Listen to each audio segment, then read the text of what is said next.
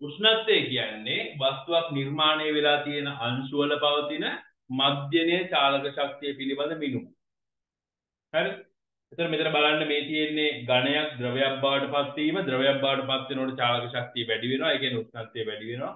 ඊට පස්සේ වායුවක් බවට පත් වෙනකොට උෂ්ණත්වය තවත් වැඩි වෙනවා. ජල වාෂ්පණය තියෙන්නේ. එතකොට චාලක ශක්තියක් එන්න එන්න වැඩි වෙනවා. හරි? චාලක ශක්තිය කියන්නේ චලනය වීමට වෙන වස්තු වල ගබඩා වෙන ශක්තියනේ. ඒතකොට චලනය වෙන වස්තු වල ගබඩා වෙන ශක්තිය කියන එක එන්න එන්න වැඩි වෙනවා. මේ අංශ වල චාලක ශක්තිය වැඩි වෙනවා. ඊට පස්සේ උෂ්ණත්වයේ මැනීමට අපි භාවිතා කරන උෂ්ණත්ව මාන. රසදිය වීදුරු උෂ්ණත්ව මානේ. ඒතර මේකෙදී මේකේ කොටස් ටික නම් කරන්න පුළුවන් වෙන්න ඕනේ. ඇයි ඒ රසදිය පාවිච්චි කරන්නේ මේකට කියලා ඔයාලට කියන්න පුළුවන් වෙන්න ඕනේ. හරි? රසදිය ඇයි පාවිච්චි කරන්නේ කියලා. එතකොට රසදිය ඇයි පාවිච්චි කරන්නේ අපි මේ?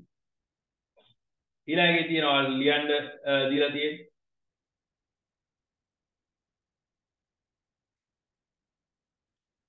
හොඳ තාප සන්නායකයක්. හරි රසදිය කියන හොඳ තාප සන්නායකයක්. ඊට පස්සේ ඒකාකාර ප්‍රසාරණයක් තියෙනවා. ඒකාකාර ප්‍රසාරණයක් තියෙනවා. ඊට පස්සේ මේක ද්‍රවයක් විදිහට පවතිනවා හොඳ උෂ්ණත්ව පරාසයක. ඒ කියන්නේ සෙල්සියස් අංශක -39 ඉඳලා 357 සෙල්සියස් දක්වා මෙයා ද්‍රවයක් විදිහට මීනවා. හරි ඊළඟ රසදිය කියන්නේ විෂ සහිත ද්‍රව්‍ය. ඊළඟ වීදුරු මධ්‍යසාර උෂ්ණත්ව මානයේදී මධ්‍යසාර කියන එක ඒකෙන් මනින්න පුළුවන් කියනවා -115 ඉඳලා 100ට යනකම් උෂ්ණත්ව.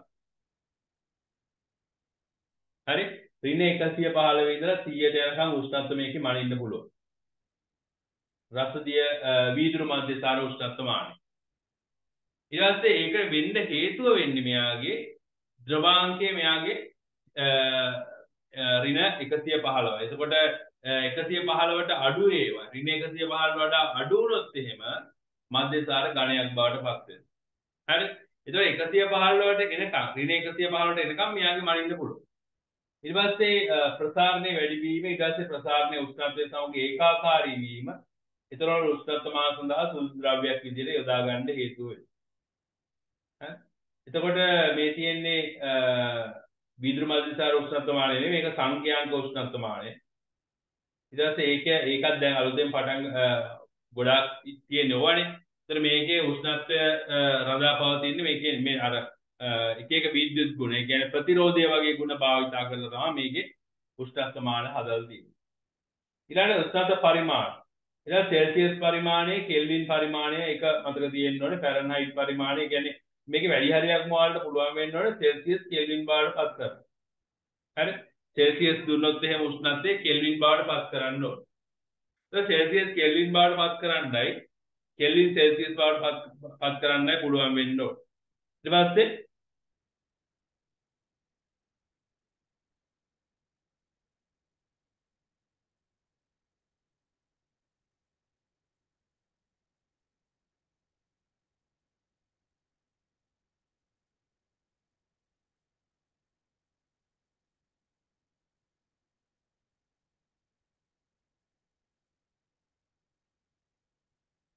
හරි නිකන් ටක් ගාලා මෙන්න මේක හොයලා දෙන්න මට මේක සෙල්සියස් බවට හරවන්න බලන්න කෙල්වින් එකයි.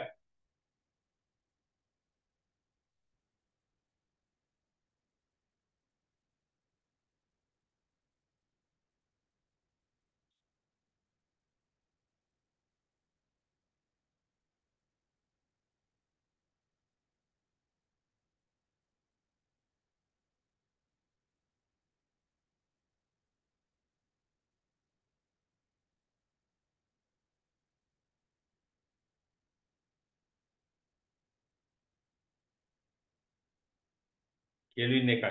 සෙල්සියස් කීයද?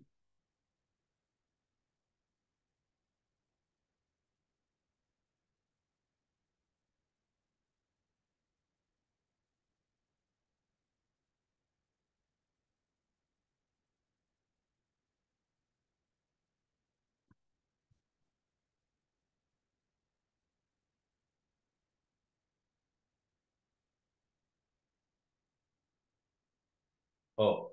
හරිද? බොහොමද. දැන් එතකොට කෙල්වින් සෙල්සියස් බවට පත් කරනවා නම් අපි මේකට මේකෙන් 273ක් අඩු කරනවා. නේ 273ක් අඩු කරනවා. එතකොට මේකේ ඍණ 272යි තමයි එන්නේ. හරි.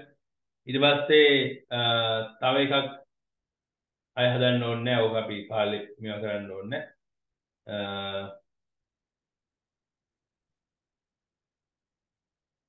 හරි. තාපය. ඒතර තාපය කියන එකේදී අපි කතා කරා ඉදා මේ මෙන්න මේ විදිහට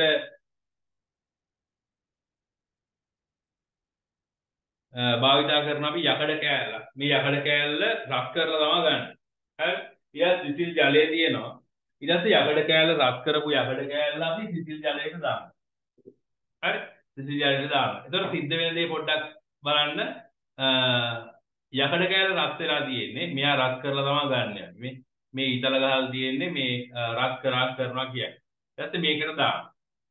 දාපුවාම මේ යකඩ කෑල්ලේ ගබඩා වෙලා තියෙන තාපය පිට වෙනවා මෙන්න මෙහෙම මේ ද්‍රාවණයෙන්. හරි. එතකොට උෂ්ණත්වයේ වැඩි තැන ඉඳලා උෂ්ණත්වයේ අඩු තැනට තාපය ගමන් කරනවා. ඒතර තාපය කියන්නේ මොකද්ද කියලා අහුවොත් අපි කියන්න ඕනේ උෂ්ණත්වයේ වැඩි තැන සිට උෂ්ණත්වයේ අඩු තැනට ගමන් කරන ශක්තිය ආකාරය. තාපය කියන්නේ ශක්තිය ආකාරය. මේ විදිහට උෂ්ණත්වයේ වැඩි තැන සිට උෂ්ණත්වයේ අඩු තැනට ගමන් කරන ශක්තිය ආකාරය. ඉතින් මේ තියෙන්නේ යම් වස්තු දෙකක් අතර පවතින උෂ්ණත්ව වෙනස හේතුවෙන් එක් වස්තුවක සිට අනෙක් වස්තුවකට ගලා යන ශක්තිය තාපය ලෙස හඳුන්වනු ලැබේ. දැන් තාපයේ ගලා යෑම තාප සංක්‍රාමණය කියලා හඳුන්වනවා. මේ තාපයේ ගලා ගියපෙක. මේ තාපයේ ගියානේ මෙහෙම. ඒකට ඒකට අපි කියනවා තාප සංක්‍රාමණය කියලා. එක තැනක ඉඳලා තව තැනකට තාපයේ ගමන් කිරීම තාප සංක්‍රාමණය. හරි. ඊළඟ බලන්න. ඊට පස්සේ මේ එහෙම දිගටම ගමන් කරනකොට උෂ්ණත්වයේ වැඩි වස්තුවේ සිට උෂ්ණත්වයේ අඩු වස්තුවට තාපය සංක්‍රමණය වෙනවා. හරි? ඊට පස්සේ උෂ්ණත්වයේ අඩු වස්තුවේ උෂ්ණත්වයේ ඉහළ යනවා. ඒ කියන්නේ මෙන්න මේ විදිහට. ඒතර මේකෙදී යකඩ කෑල්ලේ උෂ්ණත්වයේ වැඩි. හරි? යකඩ කෑල්ලේ උෂ්ණත්වයේ වැඩි, ජලයේ උෂ්ණත්වයේ අඩුයි. මෙහෙම තාපය ගමන් කරනවා. ඒතර ඔහොම ගමන් කරන්න යකඩ කෑල්ලේ උෂ්ණත්වය එන්න අඩු වෙනවා. සාමාන්‍යයෙන් අපි දාපුවාම බලන්න ඕනේ නිකන් හිතලා බලන්න. ඒතර අපි යකඩ කෑල්ලක් රත් කරලා වතුරට දාපුවාම වතුර රත් වෙනවා යකඩ කෑල්ල සිසිල් වෙනවා. එහෙම නෙවෙයි. ඒකට හේතුව තාපයේ යකඩ කෑල්ල ඉඳලා මේ විදිහට ජලයට ගමන් කරනවා. ඊට එක අවස්ථාවක් එනවා යකඩ කෑල්ලේ උෂ්ණත්වය අඩු වෙලා ජලයේ උෂ්ණත්වය වැඩි වෙලා ওই දෙන්නගේ උෂ්ණත්වය සමාන වෙනවා. මේ වෙලාවට කියන නම මොකක්ද? එහෙනම් දෙන්නගේ උෂ්ණත්වය සමාන වුණාම අපි මොකක්ද ඒකට කියන්නේ? මේ අවස්ථාව. හින්දි තාපජ සමතුලිතතාවය. අනහරි තාපජ සමතුලිතතාවය. දැන් තාපජ සමතුලිතතාවයට එනවා කියලා කියන්නේ දෙන්නගේ උෂ්ණත්වය සමාන වෙනවා කියන්නේ. හරි? උෂ්ණත්වය සමාන වූ විට තාපයේ ගැලීමක් සිදු නොවේ. මෙම අවස්ථාව තාපජ සමතුලිතතාව නමින් හැඳින්වේ. තාපජ සමතුලිතතාවයට ආවම කාගෙන්වත් කාටවත් ගමන් කරන්නේ නැහැ තාපය. ශක්ති විශේෂයක් නිසා මේක අනිවාර්යෙන් ජූල් වලින්ම ඉන්න ඕනේ. කැලරි කියන එකකත් භාවිතා වෙනවා ගොඩක් වෙලාවට ශක්තිය වයින්කොට තව භාවිතා වෙන එකක් තමයි කැලරි කියලා කියන්නේ. ගොඩක් වෙලාවට ඔක පාවිච්චි කරන්නේ සෞඛ්‍ය ශාස්ත්‍රයේ තමයි කැලරි. අර කියන්නේ දවසකට මේ දවස්වල කියන්නේ ගොඩක් අර මන්ද භෝජන කතාවක් තියෙනවා නේද?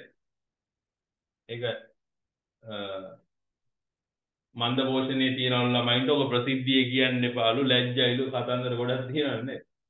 කොට ඒක කියන්නේ දවසකට පුද්ගලයෙක් ගන්න ඕනේ කිලෝ කැලරි 2000 ගණක්. එහෙම කියලා කියන්නේ ජූල් වලින් කියන්නේ නැහැ නේ කවදාවත් කැලරි වලින් කියන්නේ. හරි? ඒතර අපි සෞඛ්‍ය ශාස්ත්‍රයෙන් ගොඩක් වෙලාවට කැලරි තමයි භාවිතා කරන්නේ. ගොඩක් වෙලාවට කියන්නේ හැම වෙලාවෙම කැලරි තමයි භාවිතා කරන්නේ. ශක්තිය මයින්ඩ් භාවිතා කරන්නේ.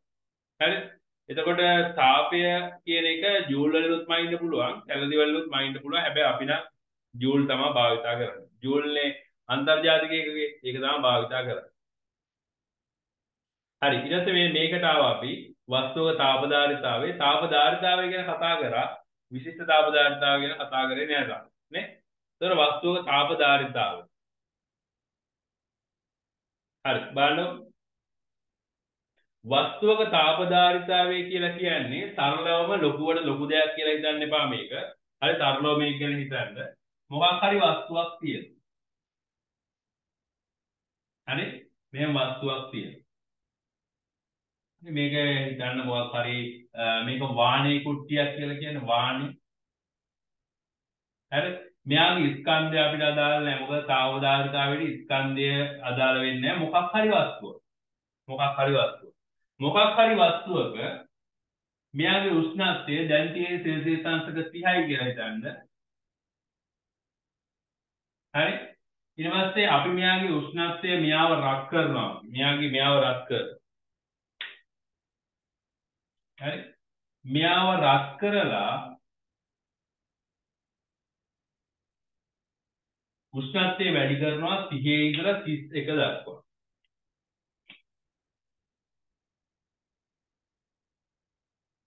සෙල්සියස් අංශක 31 දක්වා. හරි මෙයාගේ උෂ්ණත්වය 30 ඉඳලා 31 දක්වා වැඩි කරනවා. ඊට පස්සේ අන්න ඒ අවස්ථාවේදී අපි මෙහෙම රත් කරනවා කියන්නේ මෙයාට මේ තාපයක් ලබා දෙනවා කියන එකට. මෙයාට තාපය ලබා දෙනවා. රත් කරනවා කියලා කියන්නේ බන්සන්දාහකයකින් කොහොම රත් කරනවා කියන්නේ මෙයාට තාපය ලබා දෙනවා. හරි මේ දින බන්සන්දාහක. ඒක තාපය ලබා දෙනවා. ඊට පස්සේ මේ තාපය ලබා දීලා මෙයාගේ උෂ්ණත්වය 30 ඉඳලා 31 දක්වා වැඩි කරලා තියෙනවා. හරි මේක හොඳට ලියන්න. ලොකු දෙයක් නෙවෙයි මේක. හරිද? මේක හරි සරලව තේරුම් ගන්න. මෙයාගේ උෂ්ණත්වය සෙල්සියස් අංශක 30 ඉඳලා 31ට වැඩි කරනකොට මෙයාගේ උෂ්ණත්ව වෙනස තියෙනවා මෙතන 1 සෙල්සියස්. සෙල්සියස් 1. එතකොට මේ වාණයේ කැබැල්ලේ උෂ්ණත්වය සෙල්සියස් අංශක 1කින් ඉහළ නංගනවා. හරි? ඔන්න ඕක. එතකොට මෙතන සිද්ධ වෙච්ච දේ බලන්න අපි තාපය සපයලා තාපය සැපීම මගින් තාපය සැපීම මගින් වාණයේ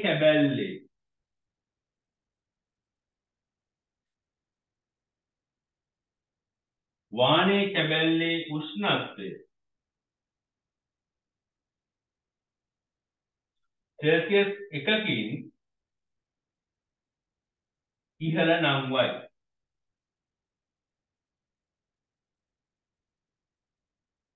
හරි උෂ්ණත්වය කියන්නේ තාපය ලබා දීලා බන්සන්දාහකෙන් තාපය ලබා දීලා වාණී කැබැල්ලේ උෂ්ණත්වය සෙල්සියස් අංශක 1කින් ඉහළ නංවයි.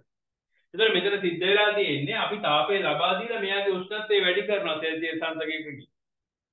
හරි එතකොට මෙන්න මේ ලබා දීපු තාප ප්‍රමාණය අපි සපයපු තාප ප්‍රමාණය මේ තියෙන්නේ අපි සපයපු තාප ප්‍රමාණය මේ අන්න ඕක අපි හඳුන්වනවා තාපදාරිතාවය කියලා. තාපදාරිතාවය. හරි එතකොට මෙන්න මෙහෙමයි තාපදාරිතාවය කියන්නේ. තාපදාරිතාවය කියන්නේ හරිද හොඳට අහගන්න මේක. තාපදාරිතාවය කියන්නේ යම් කිසි වස්තුවක් ඕනෑම වස්තුවක්. හරිද යම් කිසි වස්තුවක් ඒකේ උෂ්ණත්වය සෙල්සියස් අංශක 1කින් ඉහළ නංවන්න 1 සෙල්සියස් අංශකේ. හරිද මේ කිලෝග්‍රෑම් ගන්න ඉව මුකුත් අදාළ නැහැ. මොකක් හරි වස්තුවක උෂ්ණත්වය සෙල්සියස් අංශක 1කින් ඉහළ නංවන්න අපි ලබා දෙන්න ඕනේ තාප ප්‍රමාණය තමයි තාපදාරිතාවය කියලා කියන්නේ. හරිද? එතකොට මේ සිද්ධියට මේ වැඩේට මේ බන්සන්දාහකෙන් අපි තාපය ලබා දීලා තියෙනවා. අපි හිතමු මෙන්න මෙච්චර. 1200යි ජූල්. ජූල් 1200ක තාපයක් ලබා දීලා තියෙනවා මේ වැඩේට. හරි? එතකොට මෙයාගේ තාපදාරිතාවය කීයද?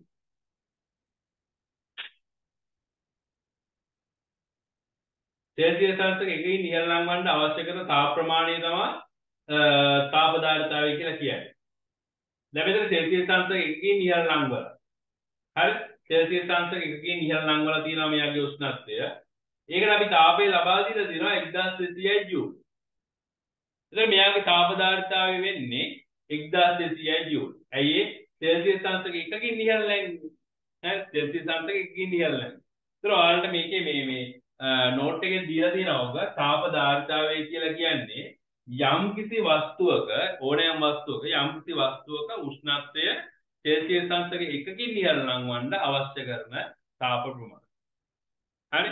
යම්කිසි වස්තුවක උෂ්ණත්වය සෙල්සියස් අංශක 1කින් ඉහළ නංවන්න අවශ්‍ය තාප ප්‍රමාණය තමයි තාපධාරිතාවය කියලා කියන්නේ. හරි. ඊට පස්සේ අපි ගණනුත් කීපයක් හදුවානේ ඔක.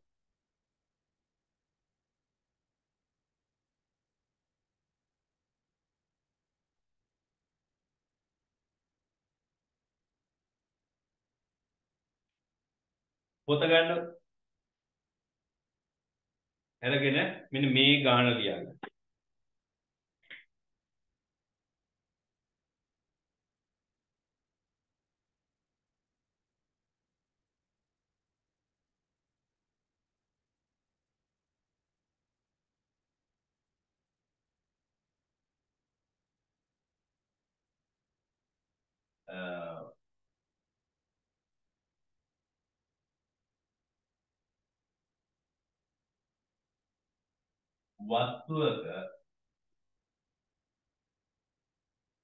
වස්තුවක උෂ්ණත්වය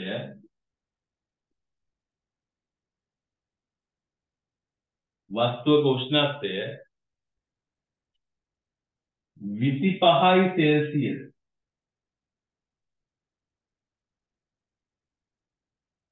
දක්වා 25යි සෙල්සියස් සිට 25යි සෙල්සියස් සිට 35යි සෙල්සියස් දක්වා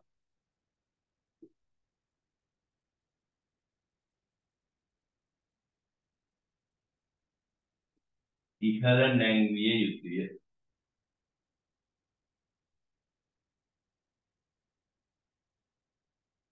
ඉහළ නැංවිය යුතුය.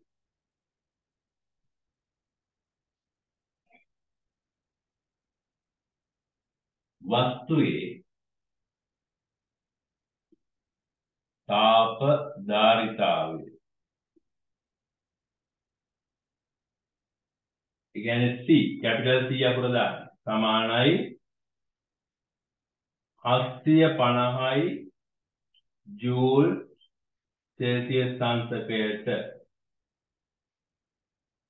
ඔය තියෙන්නේ තාප ධාරිතාව. මේක මේ සෙල්සියස් අංශකයට උනත් කෙල්වින්ට උනත් ගැටලුවක් නැහැ. මොකද දෙකම එකයිනේ. සෙල්සියස් අංශක එකක් කෙල්වින් එකකට සමානයි. ඒක කෙල්වින් තිබුණත් ගැටලුවක් නැහැ. හරි. සෙල්සියස් කෙල්වින් වලට මෙහෙම අංශක එන්නේ නැහැ, බිඳු එන්නේ නැහැ. හරි. ඒතර ඔය විදිහට තිබුණත් ගැටලුවක් නැහැ. එතකොට මේකේ අහන ප්‍රශ්නේ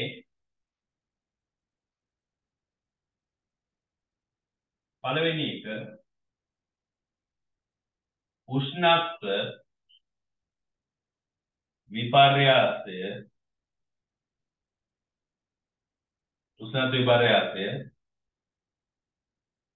කෙල්වින් වලින් සොයන්න.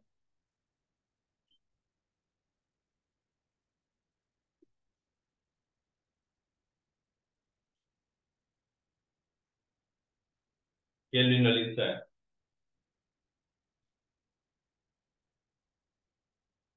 ඉතින් ඒක හොයන්න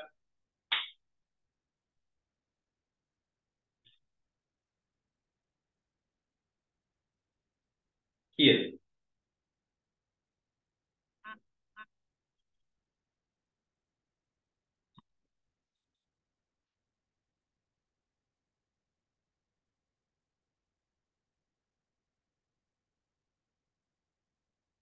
ඉඳි කීයද ආවේ?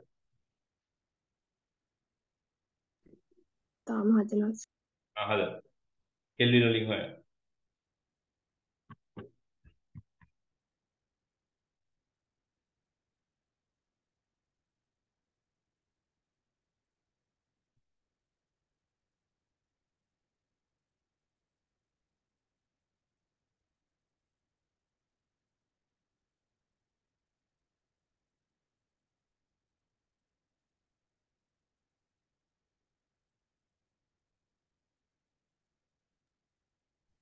දෙසිය අසූතුන්.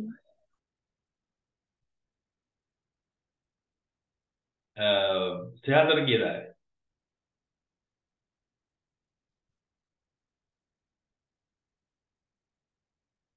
10. ඔව්. 10 තමයි එන්න ඕනේ. බලන්න මේක මේ ඉඳි බලන්න. දැන් අපි මෙහෙම හිතන්නකො. දැන් ආරම්භක උෂ්ණත්වය සමානයි 25යි සෙල්සියස්. මේක කෙල්වින් බවට පත් කරනවා. සමානයි 25ට එකතු කරන්න ඕනේ 273. 25යි 273. අනේ ඉතින් ඔක බැලුව ඇති කිය. බැලුව කියන්නේ මේ හරියට අහුවෙලා නැතුව ඇති. බලන්න. ඒතොර 7යි 9යි 2යි 298යි 298යි කෙල්වින්. මේ තියෙන ආරම්භක උෂ්ණත්වය. මේක තේරෙනවද ඉන්දි? ඔව්. හරි. ඊට පස්සේ අපි අවසානයේදී උෂ්ණත්වය බලන්න සෙල්සියස් අංශය 35ට ගේන්නේ. අවසාන උෂ්ණත්වය. අවසාන උෂ්ණත්වය 35යි සෙල්සියස්. කියන්නේ මේක 35යි 273යි එකතු කරන්න ඕනේ. එතකොට 308යි කෙල්වින් කියලා. හරි. එතකොට ආරම්භක උෂ්ණත්වයේ කෙල්වින් වලින් 298යි නම් අවසාන උෂ්ණත්වයේ 308යි නම් මේ දෙක අතර වෙනස කීයද? ඉන්දි 10යි. ඔව් 10යි. ඉතින් අන්න ඒක තමයි කියන්නේ. දැන් සෙල්සියස් වලිනුත් වෙනස වෙලා තියෙන්නේ 10යි. හරි? කෙල්වින් වලිනුත් වෙනස වෙලා තියෙන්නේ 10යි. ඔය වෙනස හොයද්දී ඉන්දි බලන්න වෙනස හොයද්දී සෙල්සියස් වලින් හෙව්වත් කෙල්වින් වලින් හෙව්වත් එකම ගානේ. අය ඕකට 273ක් එකතු කරන්නේ නෑ. හරි? මොකද කෙල්වින් ආරම්භක උෂ්ණත්වය 298යි. අවසාන උෂ්ණත්වය 308යි. එහෙනම් ඒ දෙන්න අතර වෙනස 10යි. එච්චරයි. හරි? අර මුලින්ම කියනවානේ මම අර කෙල්වින් එකක් දැන් අපි 273ක් එකතු කරන එක අඩු කරන එක විතරයි කරන්නේ. කෙල්වින් එකක් සමානයි සෙල්සියස් එකක්. හරි? සෙල්සියස් එකට කෙල්වින් එකක් සමානයි. දැන් මේ මෙතන වෙනස බලනකොට ඒක හොඳටම තේරෙනවානේ. මෙයාගේ ආරම්භක උෂ්ණත්වය සෙල්සියස් 25යි අවසාන උෂ්ණත්වය 35යි සෙල්සියස්. එතකොට 10යි වෙනස. එතකොට මෙයාටත් 273ක් එකතු කරනවා මෙයාටත් 273ක් එකතු කරනවා. එකතු කරපුවාම කෙල්වින් වල වෙනසක් තියෙන්නේ 10යි කියලා. ඉතින් තේරුණාද? ඔව්. හරි. එතකොට මේකට අය 273 ඒවා අරම මේවා එකතු කර කර ඉන්න යන්න එපා. හරිද? සෙල්සියස් වලින් වෙනස හොයලා එක කෙල්වින් වලින් දෙන්න. හරිද?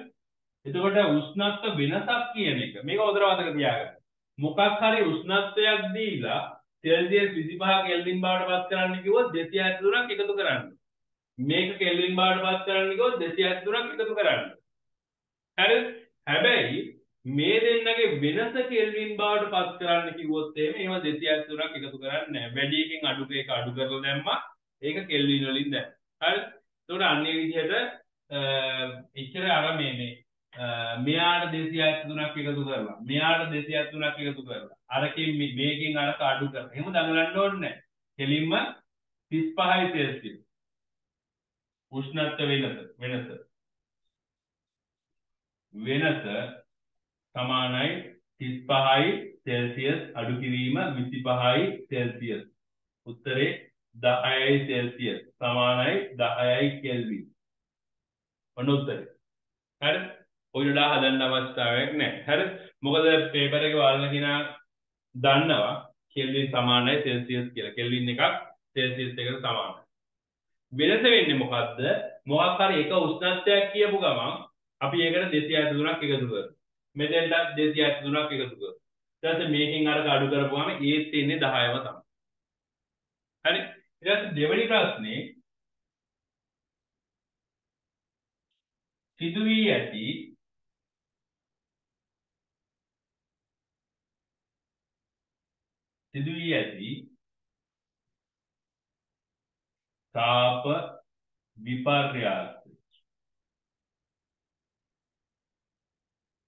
ඇති තාප විපර්යාසය සොයන්න. හරි? එතකොට අපි ගන්නවා සමීකරණයක් අරක. දැන් අපිට මේකේ දීලා තියෙන බලන්න කෙල්වින් 1කින් වැඩි කරන්න අවශ්‍ය කරන තාපය. කෙල්වින් 1කින් වැඩි කරන්න අවශ්‍ය කරන තාපය. මෙතන කෙල්වින් කීයකින් වැඩි කරලා තියෙනවද? ඉන්දි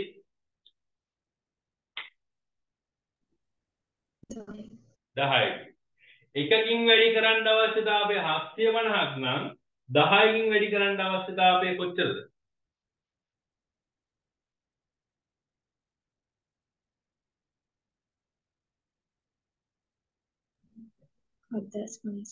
ඔව්. ඒක ඇති දෙයක් නෑ ඒතරනේ. ඒතර මේක හරියට තේරුම් ගත්තා නම් හරි. වස්තුවේ තාපදාරිතාවය කියලා කියන්නේ කෙල්වින් 2කින් වැඩි කරන්න අවශ්‍ය කරන තාපය. අපි උෂ්ණත්ව වෙනස හොයාගත්තා 10 කෙල්වින්. එහෙනම් 10කින් වැඩි කරන්න අවශ්‍ය තාපය තමයි හොයන්න ඕනේ. ඒතර තුන්වෙනි ප්‍රශ්නේ අපිට මෙන්න මෙහෙම සමීකරණයක් ගන්න පුළුවන්. තාප විපර්යාසය Q කියන එක සමාන වෙනවා M capital C. හරි capital C අනිවාර්යයෙන් simple C නෙවෙයි capital C. ඒතකොට ස්කන්ධය අපි දන්නවා. sorry MC නෙවෙයි sorry C theta. හරි මේකේ තාපදාරිතාවය අපි දන්නවා. උෂ්ණත්ව වෙනස අපි දන්නවා. ඒතකොට C කියලා කියන්නේ තාපදාරිතාවය.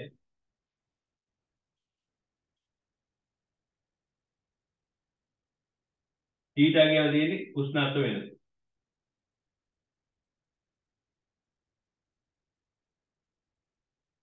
උෂ්ණත්ව වෙනස.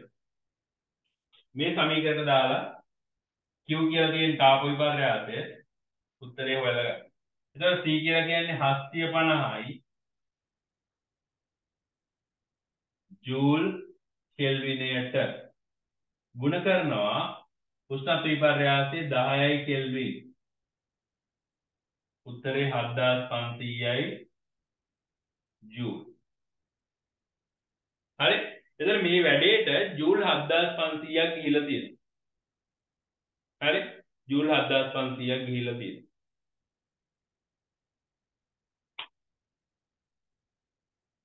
හරි. අපි තව ගානක් හදමු. මම මේකෙදි උදව්වක් කරන්නේ නැහැ. මේ වගේම ගානක් හදන්නේ. මේකෙදි උදව්වක් කරන්නේ නැහැ. හදන්න බලන්න. හරි.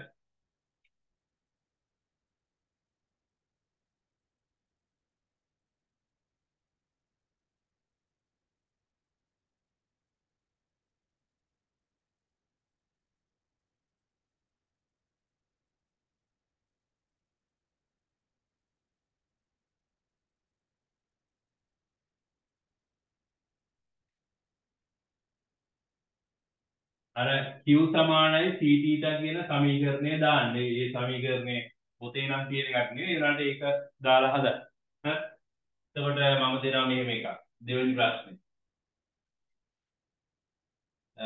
මෙහෙම එකක් දෙනවා. වාණේ කැබැල්ලක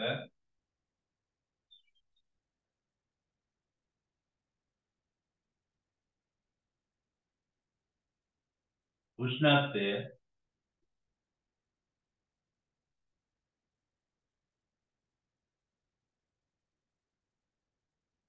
35යි සෙල්සියස් සිට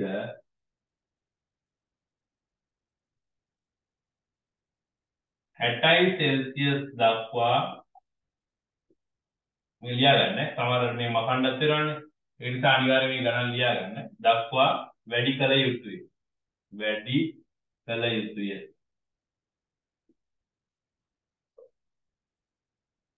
යුතුය. හරි වැඩි කරන්න ඕන. හරි.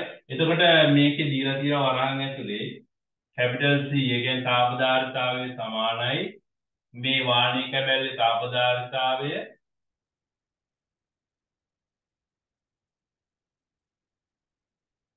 450යි ජූල් කෙල්විනයට. මේ ප්‍රශ්න දෙකටම උත්තර ලියන්න. මම උදව් කරන්නේ නැහැ. උත්තර ලියලා මට උත්තර ටික කියන්න.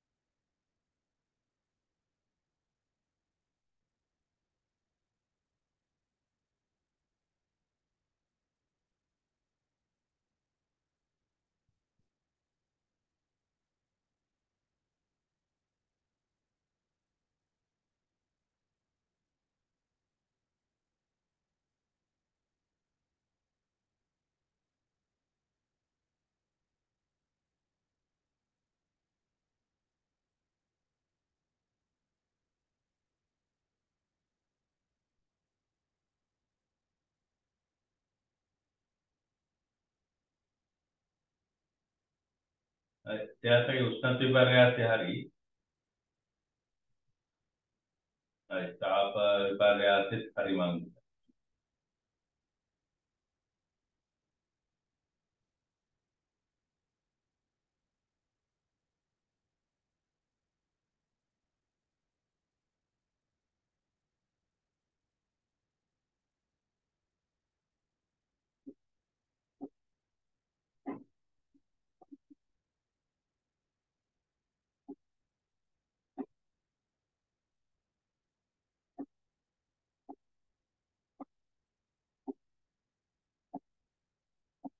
හරි. ඉතින් ඔය වගේ ප්‍රශ්න තමයි එන්න පුළුවන්. තව මෙන්න මේ වගේ එකක් එන්න පුළුවන්.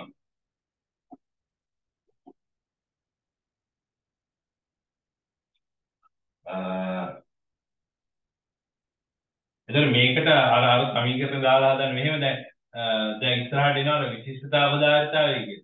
මේක මේ තාපදාරිතාවයේ දීලා තිබුණොත් තමයි මේ Q සමානයි CT ට දාන්නේ. හරිද? හරි? ඉස්සරහට එනවා විශිෂ්ටතාවදාරිතාව. විශිෂ්ටතාවදාරිතාවය ආවම මෙතෙන්ට වෙනස් වෙනවා මේ සමීකරණ. හරි? එතකොට තාපදාරිතාවය කියලා තිබුණොත් එහෙම මේ විදිහට හොයන්න පුළුවන්. හරි? නිකම්ම තාපදාරිතාවය ගුණ කරනවා උෂ්ණත්ව වෙනසෙන්.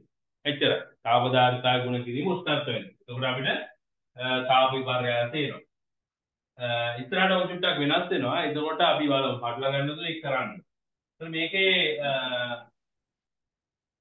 විශිෂ්ට අපදාරිතාවත් කරන්නේ. ඔව් කරා. මම දැන් කිව්වනේ උනාට ඒක තාපදාරිතාවයෙන් ඉඳන් පටන් ගන්නවා කියලා. හරි. ඔක පැටලලා ඇති පැටලේ කියන දැන් විශිෂ්ට තාපදාරිතාවේ නිකම් එක දවසක් කරනට වැඩිය දෙකම එක දවසක කරන එක හොඳයි. හරි. ඊට පස්සේ මෙන්න මේ වගේ ප්‍රශ්න එන්න පුළුවන්. එදා විශිෂ්ට තාපදාරිතාවෙත් අපි ලියාගත්තා නේ. ඒක ලිව්වද අපි? විශිෂ්ට තාපදාරිතාව කියන්නේ මොකක්ද කියන්නේ? ඔව් සර්. ලිව්වනේ. හරි ගමන්න. අපි ගණන් හදන්න ඕනේ මේ කොටසේ ගණන් හදන්න බෑ මොනවා හරි ගණන් ටිකක් හදන්න. හරි. ඒසා ගැටලුවක් නෑ අපි තව ගණනක් හදලා යමු මේකට.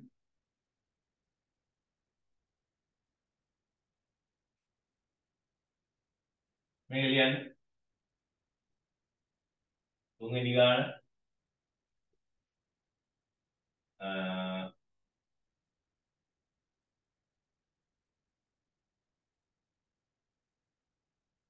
වස්තුවකට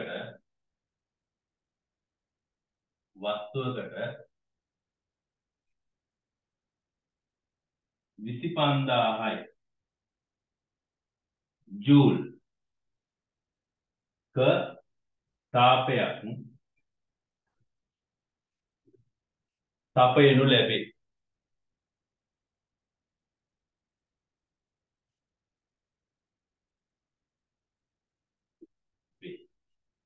හරි.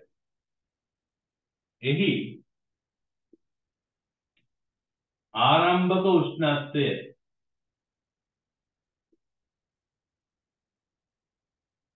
උෂ්ණත්වය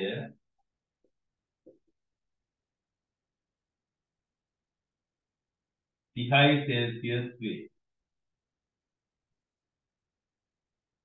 අර ඊට පස්සේ වස්තුවේ තාපදාරිතාවය විතර දෙනවා C සමානයි 450යි ජූල් කෙල්විනයට. ඔය තියෙන තාපදාරිතාවය. හරි. පළවෙනි ප්‍රශ්නේ වෙන්නේ මගේ උෂ්ණත්ව විපර්යාසය සොයන්න.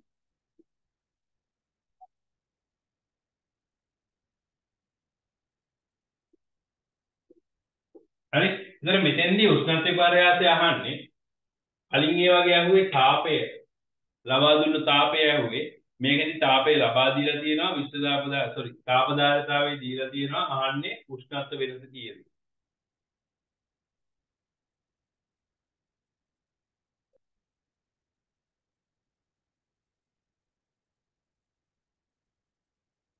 දෙසැම්බර් 12 විභාගේ තියෙන්නේ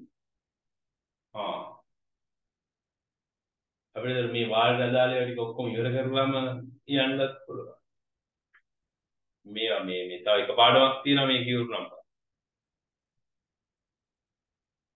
මම දන්නේ හරියට දවසක් කොහොමද කියලා මේ කවුද කිව්වේ දෙසැම්බර් 12 කියලා මේ හින්දි?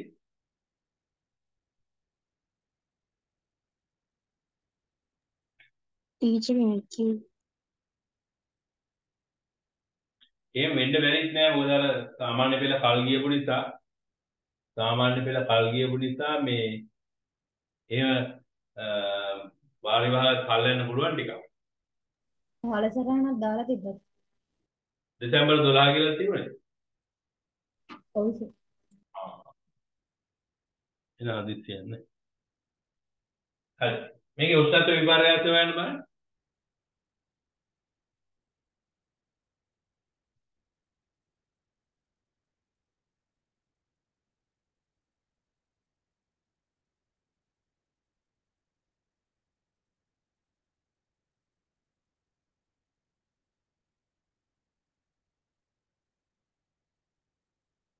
උෂ්ණත්ව විපර්යාස. හරි උෂ්ණත්වයේ සිද්ධ වෙලා තියෙන වෙනස තමයි.